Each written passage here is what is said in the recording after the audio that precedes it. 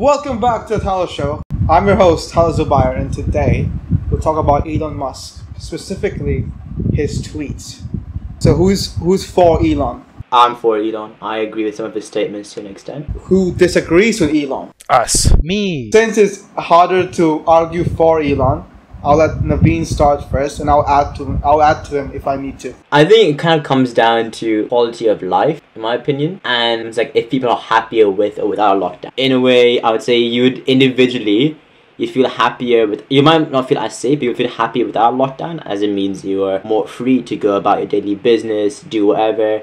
And what people don't realize is naturally the general attendance of all these social gatherings or public gatherings would decrease anyway. So in a lot of countries that didn't implement the lockdown, such as Sweden, amount of people in pub is reduced by like 50% or something like that. So I think what comes down to is I think people should be educated about it and aware, but they should have the option to choose to go on lockdown or not, to stay at home or not. Like people don't realize it's a choice to stay in or out. If you really don't feel safe, then stay in. If you do feel safe, then yeah, go out, do whatever business you want. So we're basically trying to say, rather than enforcing a law, give them a choice, right? Yes, and with whatever necessary precautions, sanitary requirements that are put in place, etc. What I would say is, yeah, naturally speaking, if there's a global pandemic going on, you're not going to go outside that often as you normally do anyways. Like, even if it wasn't a lockdown, you're much less likely to go outside knowing there's a pandemic going on than if there wasn't. So yeah, like you said, a lockdown helps, but it doesn't have to be in place for it to reduce number of times people go outside and stuff.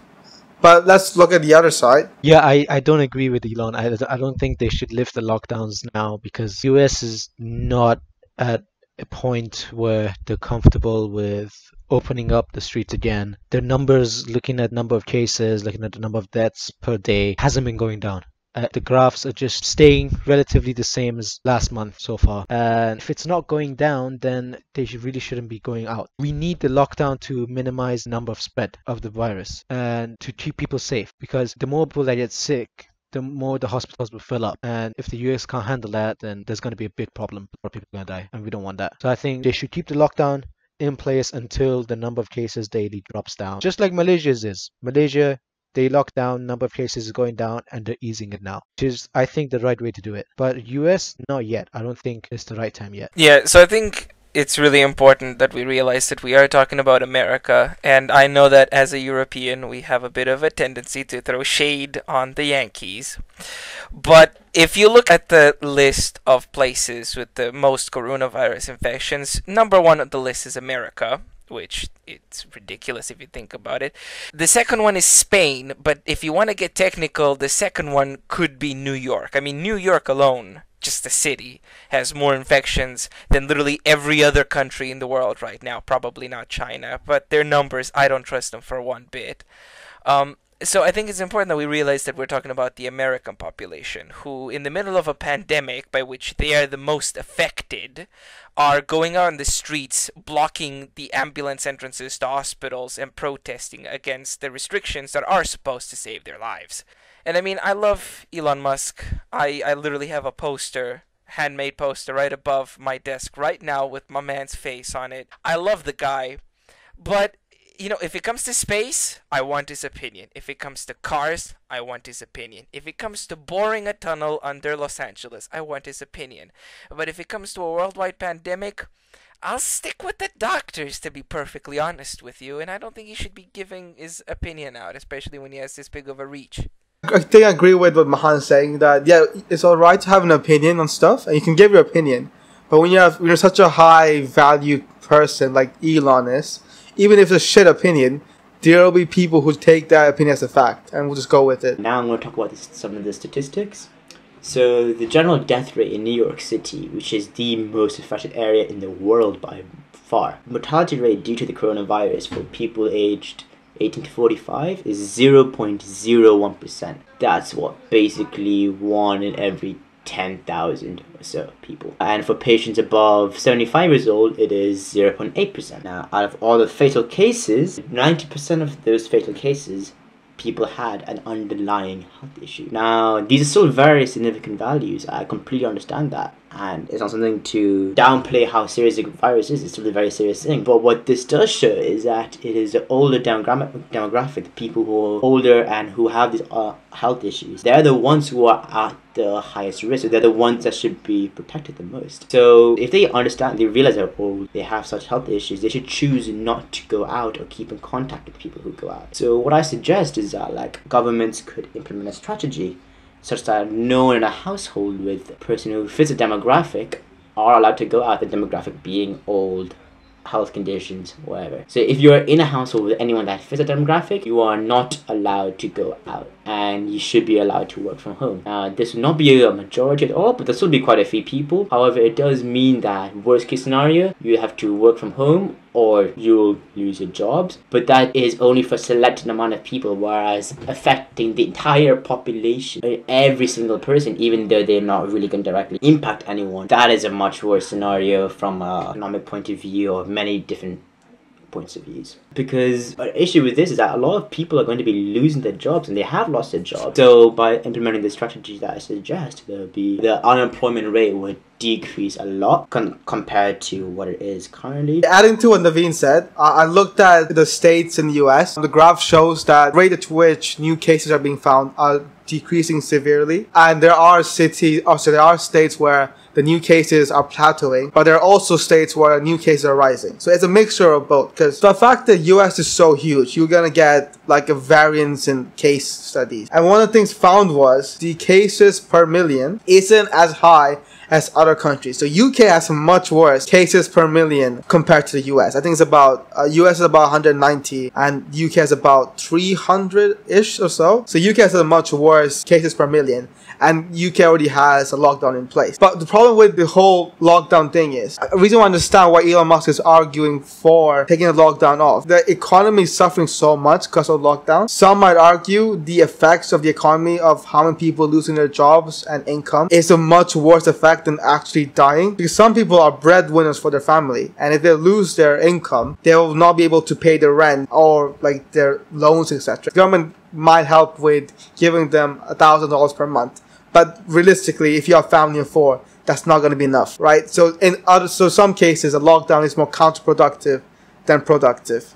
I agree with Naveen, said give them a choice of whether they want to work or not. All right, well, Naveen mentioned the death toll, and I think that is very important that we look at that. And I think that there's no better case study that we can look at than Italy, right? Because Italy is exactly what happens when the medical system becomes overwhelmed. So I have the little coronavirus tracker here. So in Lombardy, Italy, you have 40,000 active cases, 17,000 recovered cases, and 13,000 fatal cases, which if you do a little bit of quick maths with those numbers, you get a fatality rate of about 20%, which is not the fatality rate of the coronavirus, but I think it shows, I mean, we've all seen those graphs, right? And we've all heard the expression flatten the curve. A lot of people compare it to the flu, and I think that's important. So I'm gonna lay down some medical facts on you right here. Okay, so the big difference between the coronavirus and the flu that makes the coronavirus so much worse is that the flu has a transmission rate of 1.3, which means that everybody that gets it will infect 1.3 other people, and that's a pretty linear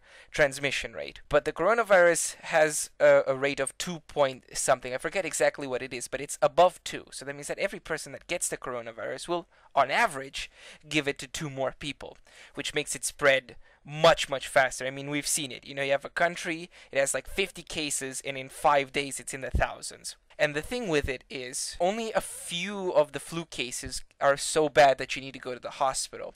But approximately 20% of people with coronavirus need to go to the hospital. Now, since it's a pulmonary infection, if you are in that 20% where you need to go to the hospital, you will need a ventilator. Otherwise, your chances of death go from the regular, 1 to 2% that we see in most places, and suddenly jumps very high. So as long as there are enough ICU beds and ventilators for everybody that has those symptoms, it'll be fine, and it'll be barely worse than the flu. But the moment more people get infected and the amount of people that need to be in those beds goes above that, we will all of a sudden get a much higher death toll, and I think that that's the important part. China went into a full-on lockdown, and they built hospitals. They really put the effort in to provide medical support, as well as to distance people from each other so that it doesn't spread. And we're a bit unsure about the numbers. Looks like it has gone down. They've lifted the lockdown. But the real question is, until there's a proper vaccine developed for the virus, there's going to be a chance of a rebound. And there's going to be a chance that when you lift the lockdown, maybe that one or two people that still have the virus that they don't know are going to pass it along again. Of course, it's exponential growth.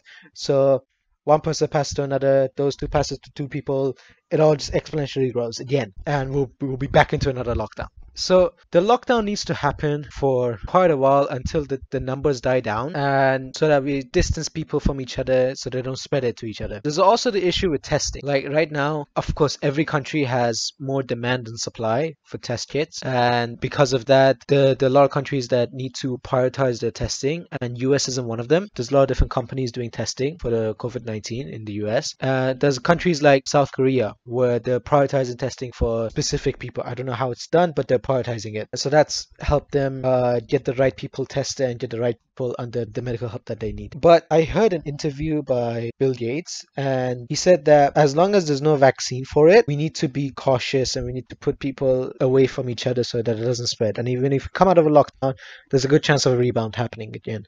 Leading into the lockdown is people saying like, so I understand the whole safety situation and everything, but it's created a severe loss of jobs and income for a lot of people. And some people might argue like, oh, like look, America has billions and billions of dollars or whatever, so America can surely give some care packages to the entire population. But knowing America, they're not really going to do that. I think there's a lot of secondary like backlash you're going to get from this. So things like general productivity of all these jobs has decreased rapidly. And in my opinion, I think following the lockdown, people could have one of two mindsets. So one of them is positive mindset, was like, okay, I've been lazing around for the past few months, working from home, had time to think, and now I really have the urge to work really hard in this workplace environment. Or the more realistic mindset that a lot of us are going to have is, I've been lazing around for the past few months and now I find it difficult to motivate myself to work harder. I've kind of forgot, I've not been studying properly, I've been working properly, I've gone into a lull and become accustomed to working lazily from home. And that is purely down to being in a lockdown situation. So because of that, the productivity of business and productivity of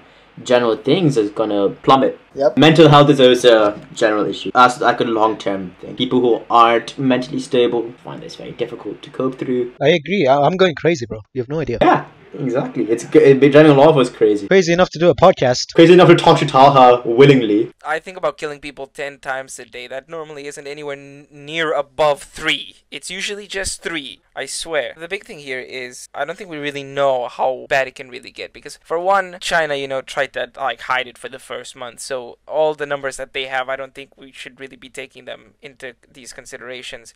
So we don't really know how bad it could get if we completely lift all restrictions. For all we know, we can make it through. For all we know, we're gonna get a bubonic plague scenario here. Obviously not as bad because we have like medicine and shit, but still. The general consensus is the lockdown is rightfully placed. It needs to be in place because just make sure it doesn't go too far or we don't make the virus worse than it already is. So Elon Musk has a point of, yes, it can affect productivity, mental health, and general like demeanor of the public, but also lockdown has to be in place in order to make sure everyone's protected and safe in long term. I think the American government needs to get its shit together and get those survival packages to the people. 'Cause, I mean, I've heard that there's a lot of people that were supposed to get those stimulus packages, but like they didn't get them, and whenever they call the government, business lines, they just get some pre-recorded message. I think that's the big problem here. So what about the people who are struggling to have a job, who don't have any source of income now because of this lockdown? What do you propose with that? That's a large population as well. Right, so the way I see it, we can go two ways. We can give financial aid to like everyone that needs it, or we can open up the economy.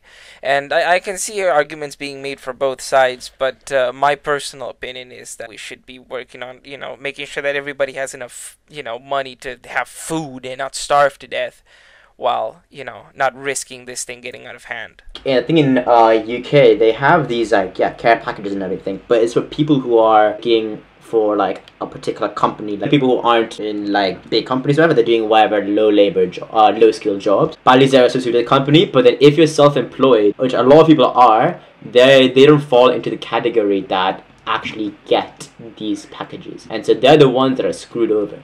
About the whole giving the people choice to self-quarantine, I mean, like, if, for example, us students, if we were given the choice to stop going out, stop hanging out with friends, stop going to the malls, chill out, would we do it? But then we'd reduce our going out in general. We wouldn't go to such public gatherings. We wouldn't go to clubs or bars. I think the mindset that we would have would be, oh, if the government isn't worrying about it, if the government is like taking it lightly enough to give us a choice, then surely it's not that bad. Before the lockdown actually officially came in place, I'm sure all of us did reduce our going out. We were a bit more wary of socializing. At least personally, I went clubs less. I still went once, but still go less often. There's still, I think, a lot of people that would just be like, oh, coronavirus, that's nothing.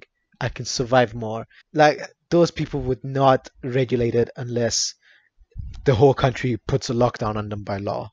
The American Army does IQ tests on its soldiers, and there are ranges of people's IQs that even they will not accept, as in literally nothing that they can do with them. So never underestimate people's, capabilities to do dumb things. Basically, we need to kill stupid people. Can I just say, Elon Musk has a company, kind of needs people to get out and go to work and buy his products and whatnot. He wants the economy to open. Mark Zuckerberg also has a company. His business model kind of, needs people to stay at home and on their phones. He supports the lockdown continuing.